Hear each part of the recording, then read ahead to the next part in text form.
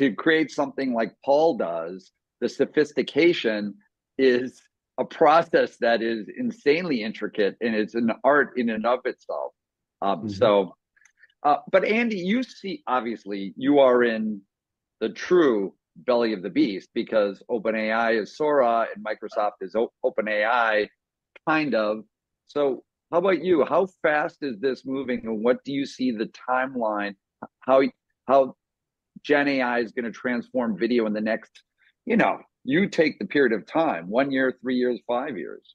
It's extremely hard to pin down that period of time. There became a point in time last year where I kept being asked to like update PowerPoint slides about the features and the things, and I was like, it's literally impossible to do that. I just stopped doing it at some point because it was like a weekly or there became a point where it was like hour by hour. I felt like there were features that were suddenly showing up that weren't there before.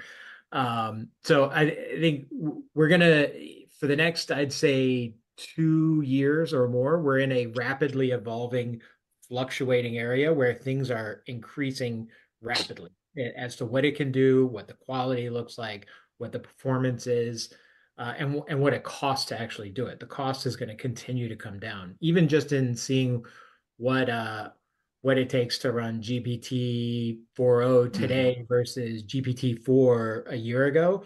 It's like half the cost. Mm. So, I mean, there's incredible, just rapid changes that are coming.